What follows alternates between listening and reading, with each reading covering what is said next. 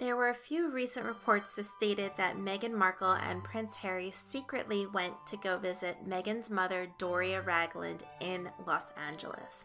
This actually cannot be possible.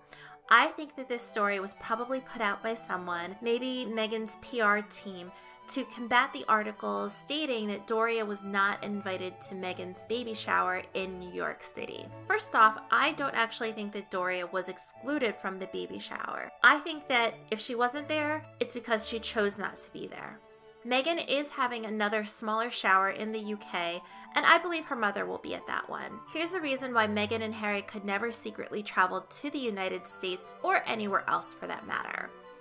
Harry and Meghan, because of their diplomatic status, can't just come to the US without notifying both federal and state law officials.